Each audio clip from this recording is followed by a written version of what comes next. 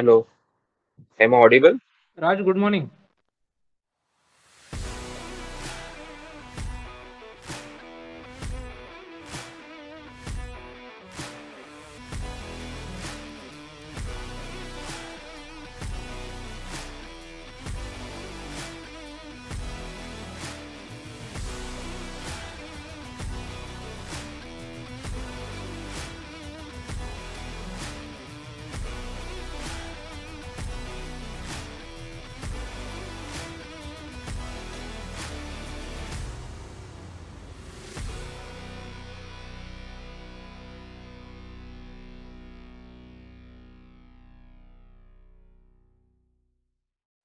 Hello, guys. So I'll start the session. Okay. Yeah.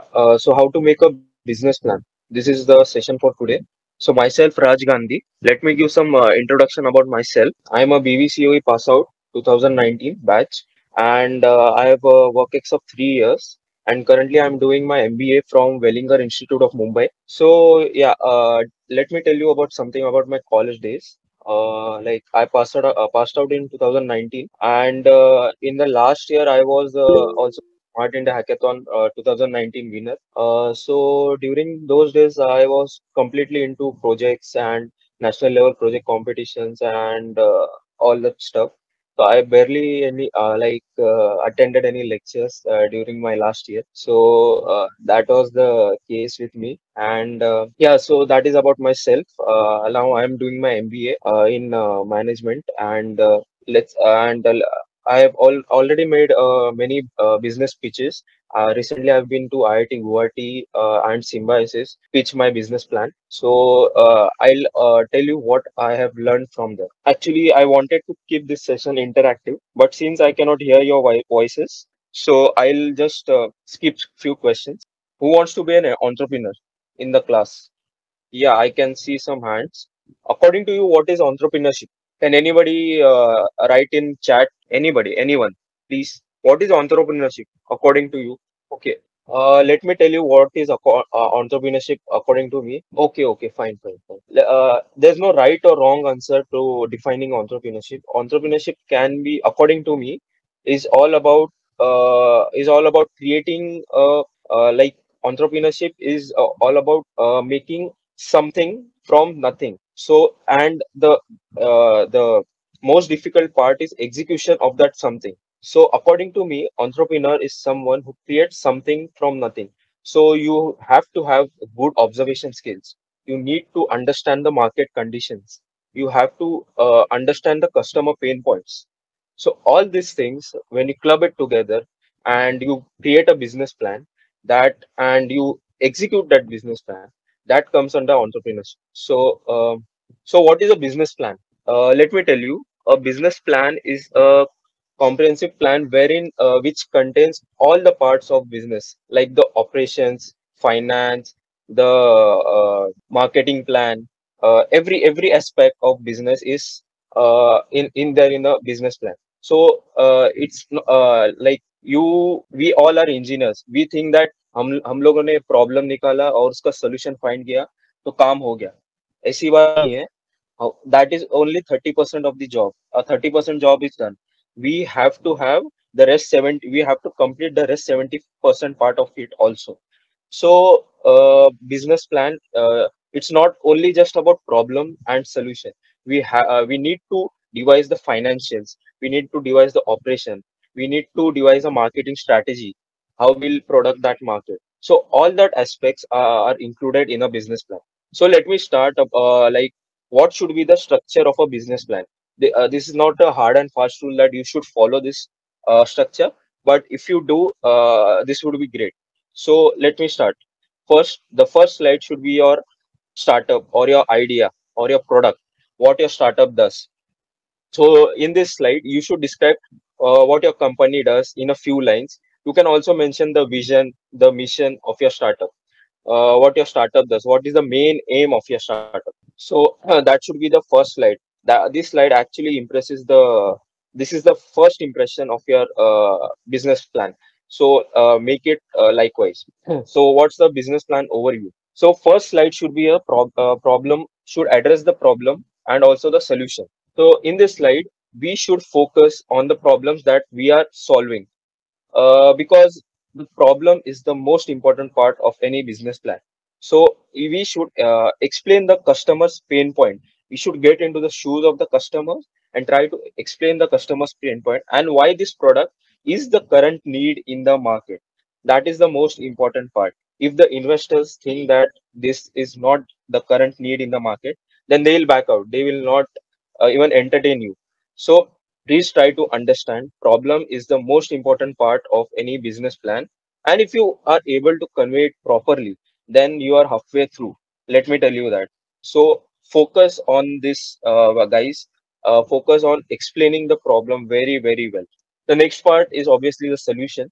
So, in the solution, you should focus on how you are trying to solve the problem in an innovative way. That innovative way is very, very important, because if your solution is not innovative, then it will obviously raise question that ये तेरा competitor भी यही कर रहा है. They will raise questions that their competitor भी यही कर रहा है. तो तू क्या अलग कर रहा है? वो मैं उसमें इन्वेस्ट कर देता हूँ, तू क्या कर रहा है? So that should be a innovative problem that you're solving. So and you should present it in that way. So and also you should explain in solution what is the unique selling point or USP of your product. This is another important point. USP is like, if I'm like अभी Zepto का USP क्या है? वो 10 minute में delivery देता है सबको. So that is the USP of Zepto. So you should be able to explain this point to the investors, and obviously you should focus on why this solution is needed, why how you have derived this solution, why is this needed right now in the market. Like you should be able to understand in that like explain in that perspective. Okay, so this is one of the most important part of your presentation, the problem and the solution part of it. So next slide should be your value proposition. So from stakeholders point of view, how does your product adds value to anybody's life? So let's say for example Zomato. How does Zomato add value to your life? Let me tell you what a stakeholder is. A stakeholder is not only an investor who invest money in your startup, but a stakeholder can be anyone. Like in case of Zomato, stakeholder the delivery partners are also the stakeholders of Zomato, right? The customers like us are also the stakeholders of Zomato, and obviously the CEO, the investors, or the stakeholders. So, in the value proposition, from a stakeholder's point of view, how does your product add value to their life? That is the most important part. So, in case of Zomato, we can say that the how does as a customer, how does it add value to our life? We get delivery, doorstep delivery. We don't have to cook any food, right? So that's the value proposition that they are providing to us. And you should also be able to explain the benefits you promise to deliver to the existing as well as the new customers. Let me tell you, the benefits are very, very important. You should be able to create a win-win situation between the customer and the manufacturers. So you should be able to bridge the gap. You should identify the gap that is the problem, and you should address that gap. The next should be the customer segment. Who are your customers? You should be able to clearly define that अगर मेरा startup food delivery में है तो मेरे customer segment मतलब मेरे customers कौन कौन है. Like the general population will be my customers, the restaurants will be my customers. So you should be able to explain what is your customer segment. Yeah, so the market size, this is also a very important part, because as an investor I will look what is the total market size of this of your product. So let's say my startup is working in a food delivery sector. So my market size, I can give the rough estimate of my market size as 2 trillion rupees, as this is my market size of food delivery sector. So and also the market share, like Zomato has 20% market share, Swiggy has 55% market share, Dunzo has 5% market share, Zepto has 20% market share. So you should be able to articulate the market share in this way, so that the investor will know that you have done your research and you are confident that you will be able to make space for your product among this competition. Okay. So after market size, you should be able to define target market. Target market is basically segmentation of market. Like if I'm food delivery, if I'm Zomato, then I am like segmenting my market into gender, age, average spend per customer, interest. For example, gender. If I feel that male customers, I'll be delivering less like food to the male customers, but my female customers will be large size. So that is according to the gender. According to the age, so 40% of my customers will be from the age 31 to 45, and 60% will be from 46 to 60. So that is how I should be able to segment my market. So what is also this is also the important part, the average spend per customer or the customer acquisition cost. This should be like this is the question that is asked by every investors. So what is my average spend per customer? So that we should be able to answer. And also the interest, like in case of food delivery business, my interest are I like Punjabi food, or like I like continental food. So I should be also able to show the interest. What kind of interest are my customers looking for? So this should be the segmentation of target market. So that is how you should articulate this target market segment. So yeah. So this is also the important part of any business plan. What is my go-to market strategy? So imagine if you are launching the product in the market like tomorrow itself, then how would you go about it? What would be your plan? Like कल मैं अगर मेरा business मेरे startup जो है वो market में launch कर रहा हूँ, तो मेरा स्ट्रैटेजी क्या होगा? That is basically what go to market strategy is. So it is basically what is the strategy to enter into the market. So you should be very clear about this, like अभी अगले महीने में ये strategy से market में जाऊंगा. And this is also the one of the important question that any investor will ask. How are you planning to acquire your first 100 customers? This is the also important part of any go-to-market strategy. And this is the question that we have been asked in many business pitches. Like, how are you planning to gain your first 100 customers? So you should be very clear how to you should be ready with your answers for this question. Go-to-market strategy. So let me tell you what is the go-to-market strategy. I guess you guys heard about it. So I'll define again in brief. So imagine you're entering into the market tomorrow and you're launching the market, your product tomorrow in the market. So how would you plan? Okay. So I'll repeat the go-to-market strategy again. Guys, this is one of the important part of the your presentation, your business plan. So imagine if you're tomorrow launching your product into the market, then how would you introduce your product into the market? Like what is the strategy to going into the market if you're introducing it tomorrow? And one of the most important part is how are you planning to acquire your first 100 customers? So if I'm an investor, think from an investor's point of view, like how are you planning to acquire those 100 customers? What is your target after 6 months? Like after during my pitch I used to say after 6 months I will acquire around 5,000 customers on my platform. So that should be the strategy that you should be able to convey to the investor. And apart from that, what marketing channels are you using for going into the market? Like you're advertising your product in newspapers, that could be one of the strategy. Second would be PR, through online media or through word of mouth marketing. You're going into the market, you're doing your marketing, or via online social media platforms like Facebook, Instagram. You're running ads on Facebook, Instagram for your products. So to increase your user base. So that could be that. This is how you should devise your go-to-market strategy. uh, Moving on to the competitors. So this is also one of the important part, because the investors will always think that there are always some kind of competitors to your product. As an engineer, we used to think that अरे मैंने तो एक एकदम unique product बनाया है, मेरा तो कोई कंपटीशन ही नहीं है market. But understand this is not the case. For example, there are two types of competitors. First one is direct competitor, and second one is indirect competitors.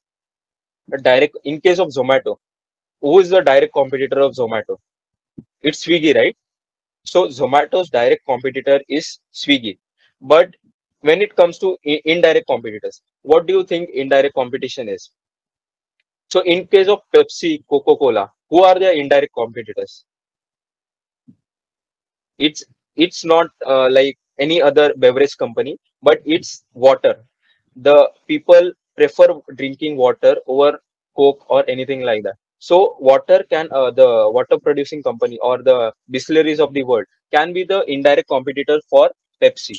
So you should be able to think in that way, that there are always competitors in this world. Like you cannot have that you cannot say in front of investor that I don't have any competitors. So you should be able to find the competitors like who are working in this sector, already working in this sector. So it could be anyone, and you should be able to. This is the competitor analysis. You should be able to do the competitor analysis for your product. So, example: Zomato, Swiggy, Zepto, Dunzo. These are the delivery startups, and you should be able to like list all the parameters. Parameter one, parameter two, parameter three. It could be the market share. What is the market share? Zomato's market share is 20%. Swiggy is 50%. Zepto is 10%.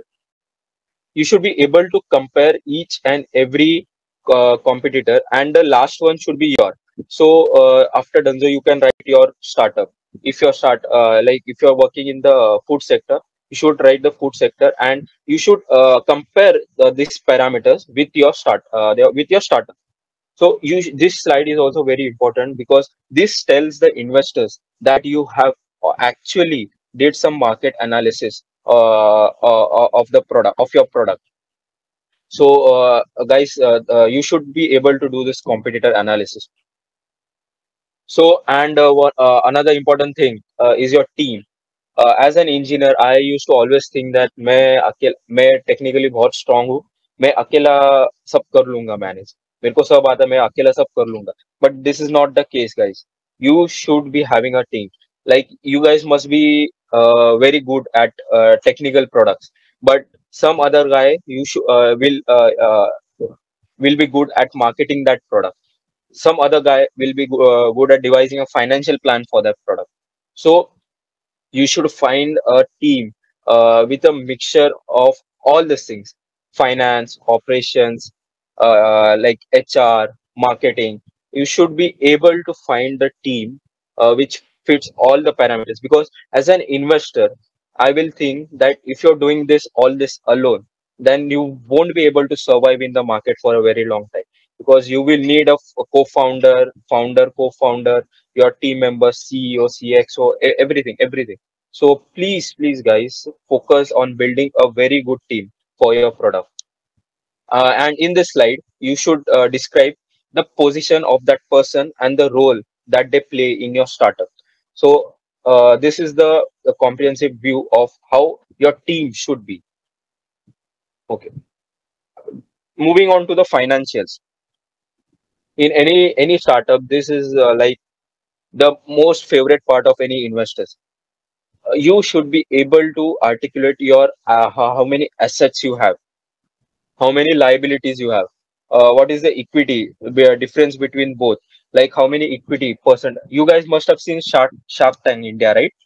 So they say that I'll give 10 lakhs for 5% of my company, or 50 or 20 lakhs for 2% of my company. That is a valuation game. So you should be able to evaluate your company, because uh, as an entrepreneur, you are creating something out of nothing. So it is very difficult to find the financials of any new product. But you will have to do this exercise, because investors will see what is the assets, what is the liabilities of a company, what is the equity. So yeah, this is the important part of any business plan. So what is the break even analysis? Break even analysis is something that when your operating cost is equal to the profits generated by the company, then you reach a break even point. That means after this break even point, your company will start making profits. You should be able to articulate that point. Like in like many competitions, I've been asked like in how many months you will give returns to the investors. So that is the break even point. So I used to say that after 13 months I will be able to give return the money to the investors. So that is how I calculated. I will show you how you should calculate. So this is also an important part of your financial plan.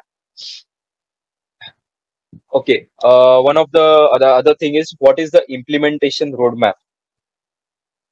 In the sense, how are you planning to execute your idea? In what timeline? So let's say I'm entering into the food delivery startup. So in the next 3 months, what I will do? In the next 6 months, what I will do? I should be able to devise this comprehensive implementation roadmap to the investors, so that they will be very, very like convinced that this guy has already has done his research. So we should so in this implementation roadmap, you should explain how you're planning to execute your idea. You should elaborate your timeline for at least 1 to 2 years. Like in during my pitch, I used to provide them a comprehensive plan of 1.5 years at least for while explaining my idea. And you should also be able to explain how would you create what impact would you create during that period. So I used to tell, in the next 3 months I'll be able to acquire 300 customers on my platform. In the next 6 months, like 5,000 customers on my platform. So that you should also be able to explain them the impact that you would create during that period. So this is basically the implementation roadmap. And the last slide should be a summary or your highlights. So whatever you have said, whatever your USP is, whatever your value proposition is, whatever your go-to-market strategy is, whatever your financials is, so you should be able to create a comprehensive summary of all these things in this startup. You should be able to explain the past, the present, and the future of the startup in this slide. So this is also one of the important slide which provides a comprehensive view to the investors. And the last slide should be your thank you slide, where you should like not forget to add your name with your contact details. So yeah, this is how a comprehensive business plan should be. I'll This is how a comprehensive plan should be, and I'll explain my startup, like how I used to pitch my product in front of like investors. Okay. Okay. So you will get a idea like how I articulated my presentation.